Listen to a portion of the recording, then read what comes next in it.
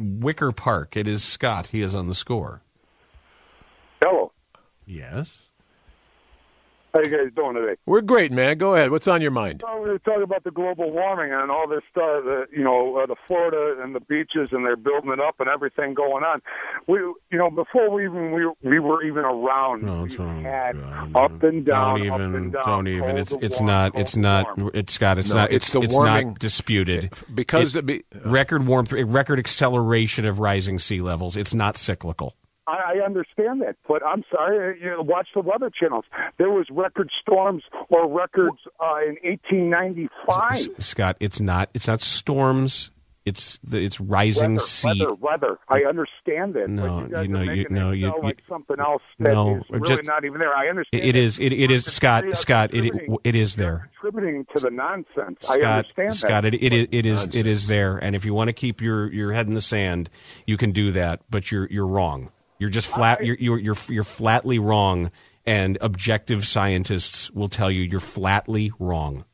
100% wrong. Objective scientists have said that Pluto is not a planet because it's too small. Correct. Oh, okay, but it's still circulating around. But it's a dwarf planet. That means it has gravity. So that means it's a planet. Scott, it's a dwarf planet. And it doesn't matter. It's that means it has gravity. First of all, you're saying it's circulating a hemisphere? Yeah, the sun. A hemisphere? The sun. It's circulating a half a sphere? Half a sphere. The sun is a planet, even though you can't. No, the sun is a star, Scott. The sun is. We all are stars. Because wait, what? Let me ask the question. Wait, hold on. Wait. I think we have a legitimate crazy person on the line. Yeah, we do. Every planet is a star, okay? Because only for the simple fact that the sun reflects off every one of them. So when that happens, and when this is where the Scott, are you a Grobstein caller by any chance? No, not at all. Okay, cool. Should. Okay, so the sun is a planet, and all planets are stars. It's not a planet. I'm sorry, I misspoke. My fault. Okay. Yeah. I'm just trying. I'm trying to. What you said was wrong. Pluto was downgraded to a dwarf planet. Because of one man's thought. What is your investment in the status of Pluto as a planet? Because it is gravity.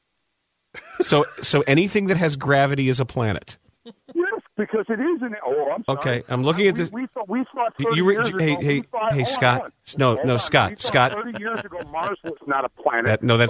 That's not true. 30 years ago, we did not think Mars was not a planet. I'm sorry. Did he say that all planets are stars? Yes, he did. Yes, okay. He did. Yes. Want to make sure. And second of all, you realize that anything with mass has gravity.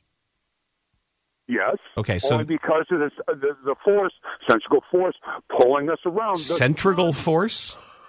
The sun. Sun. We're spinning. Were you trying to say centrifugal or centripetal force? Typical. Typical force? What kind of force were you trying to say? You know what I said? No, I didn't. What kind of force? Centrifugal force. Centrifugal or centripetal? They're different. Centripetal force. In which case? If you were, I'm sorry. What are you guys trying to get at? Are you just belittling me? No. What we're trying to get at is these crazy thoughts you have. There's no creepy thought about it. There's not? Scott, no, wait a sec. Creepy thought is going after a teenager. That's a creepy thought. Well, that wouldn't surprise me either in this case. But let me... I think Terry said crazy thoughts, too, crazy. by the way. He didn't say creepy. He said crazy. Now, Scott, again, when you talk about... I want to walk this back here. By your theory, anything with gravity is a planet, right? If it's livable, yes. If it's livable... let me ask you: 30 years ago, do your math, do your research. Mars was not inhabitable. Now they're saying it is. Okay, so you believe Pluto is habitable? We don't know that yet, but don't. We don't know whether or not Pluto is habitable. We don't. Know that. That's what he said. Yeah, we don't know. It's so far away. Okay, and 30 years ago, it was believed that Mars was a planet. I've done my research. No, I didn't say it was not. Yes, you did. You said no. No, 30. No, you said 30 years ago we didn't think Mars was a planet. That's exactly what you said. Habitable. No, you didn't. Rewind your tapes, buddy. We shall do that, buddy. Now, Scott, here's the other thing. You said anything with mass or anything with gravity is a planet.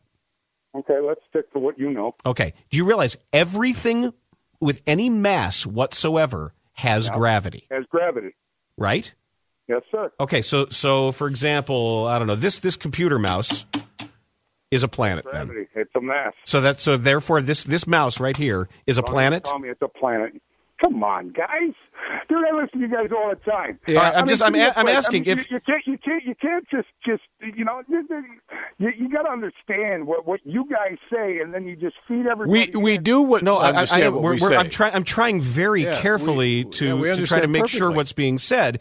You said anything with gravity is a planet. My point is anything with mass has gravity. Therefore, anything with mass is a planet. Because of the subject we are talking about. We are talking about stuff.